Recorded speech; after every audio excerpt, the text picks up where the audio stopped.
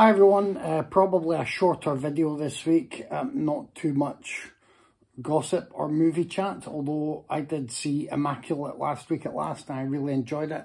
I thought it went harder in the finale than I expected to, and it was nicely sort of low-key and slightly off-kilter throughout. You'll have heard me discuss it on the podcast. But the reason it's not so much movie focused this week is it's my PSA time for, I think I've mentioned this before, for libraries, local libraries. Now, I don't know the system in the USA. I don't know the system really anywhere else in the world. I know the system in the UK, and libraries thrive on people signing up to use them.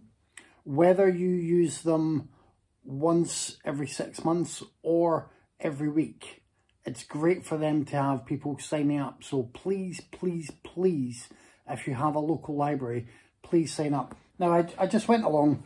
I thought I would pick up a tiny Stephen King novella that I should be able to finish by the time I'm due back.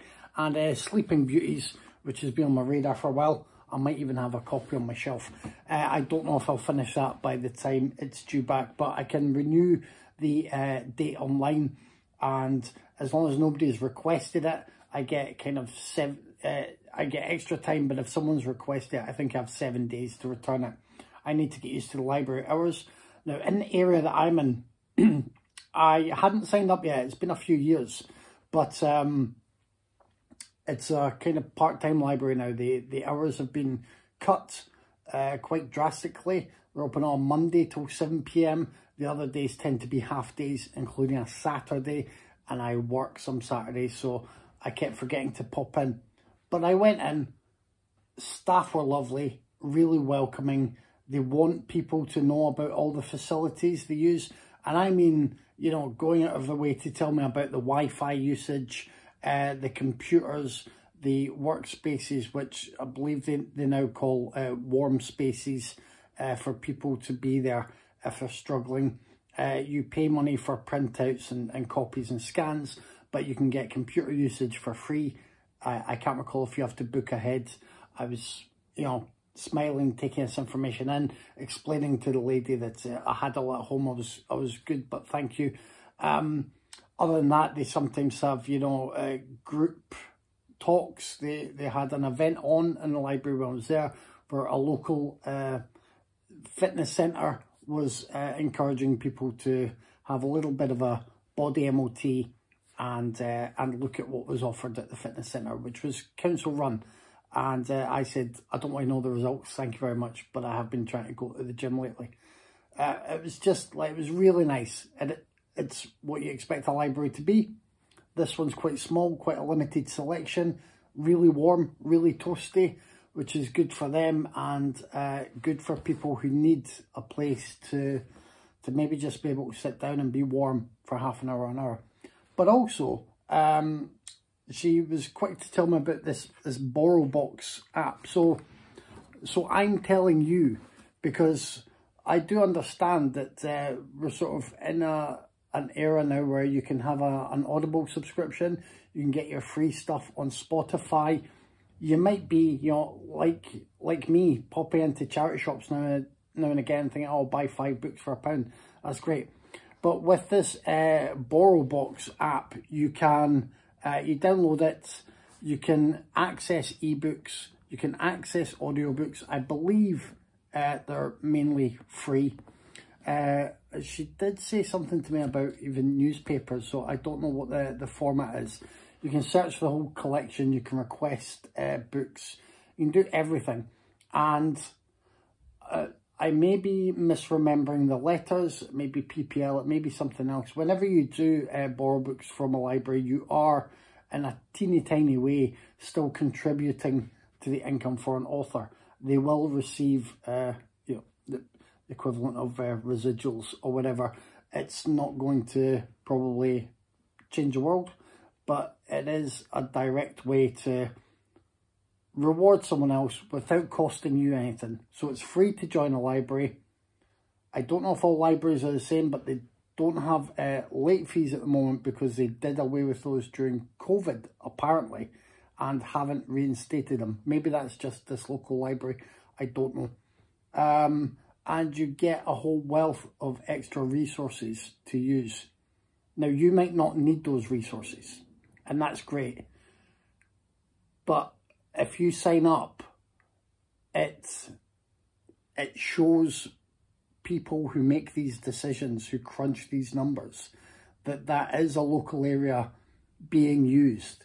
That is a local resource that people need, whether or not you need it directly. And maybe you have a day when you're at home and someone's in changing your, your heating system, and it's cold and you wonder. And if you have a local library, you can go in guilt-free and be warm and read a book for a couple of hours. That'd be nice.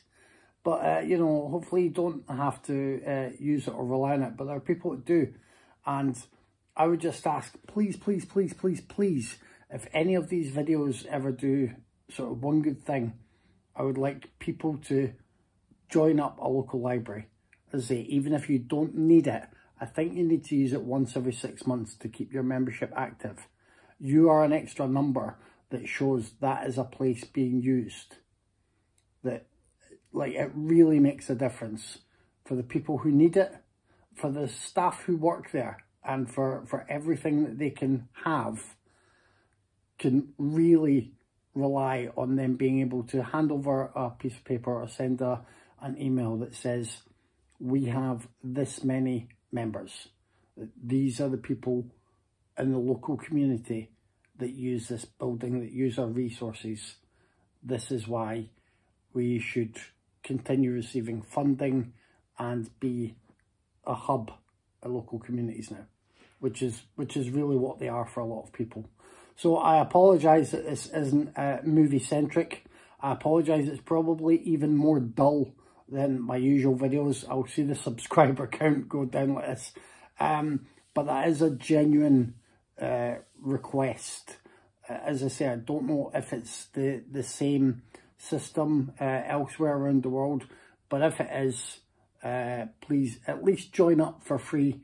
If you get in there and there are too many hassles, if the timing never works out for you, then obviously it's not going to be for you. But just joining up is enough to give them that little boost, and you might find that there is stuff there that you really enjoy. And I personally find that, okay, I went for some reliable Stephen King just to get my my first book checked, but I always used to just find random stuff in libraries that I probably would never read because it didn't jump out, wasn't in my wheelhouse, whatever. But then years ago, I was with a local library, and I don't know why, I took out 2 books. One was like the history of Guinness, and it was a really good read. It was all about how they started years ago, trying to get the beverage to the same consistency where it was going around the world. And back when they started, travel times were a lot longer, so they had different ways of sort of adjusting the recipe so it would be at a point where it got here, there and everywhere, and people got a preference for different types of Guinness. So that was one. I have some of that useless information in my head from that. And the other one was Pop, the history of Coca-Cola. I can't remember the full title, but it's something like that. And that was a fascinating read, and it basically explained how Coca-Cola, no pun intended, but I guess it is kind of intended, put themselves in a bit of a bubble by creating bottling plants that they would sort of subsidise, and the way the money went round. Coca-Cola was always doing great, but there had to be a point where that, that bubble would burst.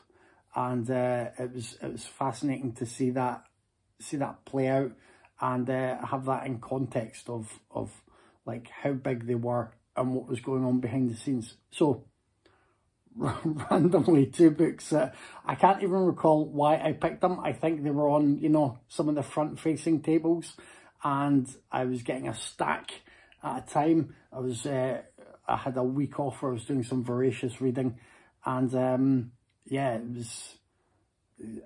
can you do voracious reading, or do you read voraciously? Can both apply? I'm not sure. That is the sort of exciting note that I think I should end on. Please, please, please find out if you have a local library. If you do, please, please, please join up. If you know authors, if you're, you know, connected to the book world anyway, you can do them a favour by requesting their books. I think libraries then either tend to at least buy a copy in to put in the whole system, or if it's a, you know, a big enough seller, different libraries will have enough copies that they will send around the branches when people request them. So it's really helpful for people kind of throughout the different branches of the literary publishing world, and it's really helpful as a part of their local community. That's it. Maybe more movie chat next time. Until then, bye.